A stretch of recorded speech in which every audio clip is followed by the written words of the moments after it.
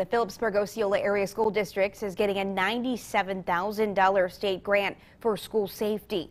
The school district says they've recently installed metal detectors at entrances in their junior high and senior high school and also added visitor ID kiosks in all their buildings. The district says this new money will help them build onto those security measures. We plan to install a number of security cameras at our high school complex. We also plan to add a secure entryway at our elementary buildings, both Osceola Mills Elementary and Philipsburg Elementary.